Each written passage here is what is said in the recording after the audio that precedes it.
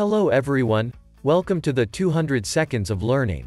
This is the second video in the fossil fuels series. In the previous video, we have seen how fossil fuels are formed in nature and extracted as coal, petroleum, and natural gas. Have you wondered how petrol, diesel, LPG, and kerosene are obtained from these fuels? In this video, we will see how fossil fuels are refined and converted into the fuel that we use in day-to-day life. So let us start with coal.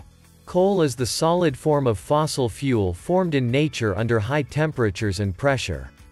Once dug in the mines, coal is washed and processed to remove impurities. Coal holds energy in the form of carbon. Based on the amount of carbon it contains, coal is classified into one of the four categories: anthracite, bituminous, subbituminous, and lignite. Anthracite contains the most carbon, whereas lignite has the lowest carbon content, thus it is also called brown coal. The higher the carbon content, the higher the energy output from coal upon burning.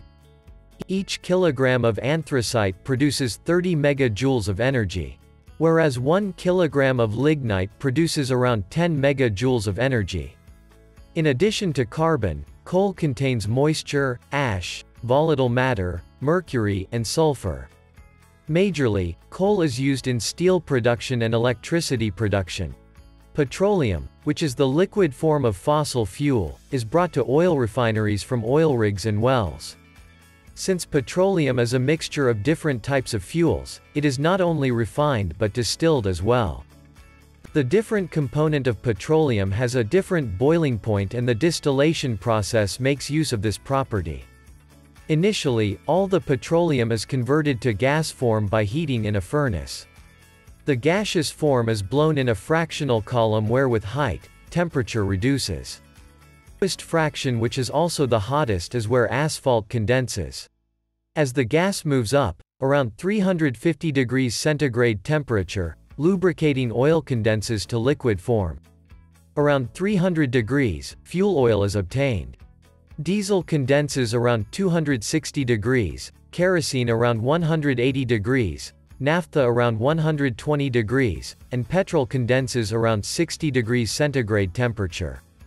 The remaining gases are vent out from the top and are called liquid petroleum gas. Carbon content reduces as we move from asphalt to petroleum gas. Different fuels obtained after fractional distillation have different usages. For example, asphalt is used in road construction. Fuel oil is used in ships. Lubricating oil is used in engines of vehicles such as cars, bikes, buses, etc. to reduce friction. Diesel is used in engines which need high power such as trucks. Paraffin, which is a more refined version of kerosene, is used in aeroplanes. Naphtha is used in making petrochemicals. These chemicals are used in the manufacturing of plastics, medicines, furniture, appliances, solar panels, PVC pipes, etc. Petrol is used in light vehicles such as bikes and cars. Petroleum gas or LPG is widely used in households for cooking.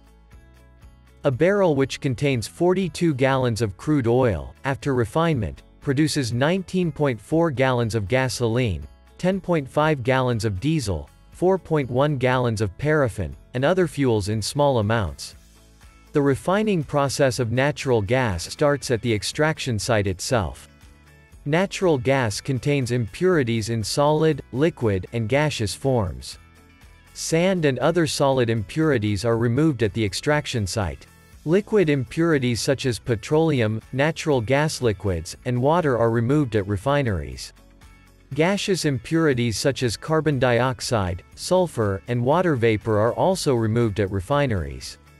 After refining, natural gas becomes dry and is called pipeline quality gas.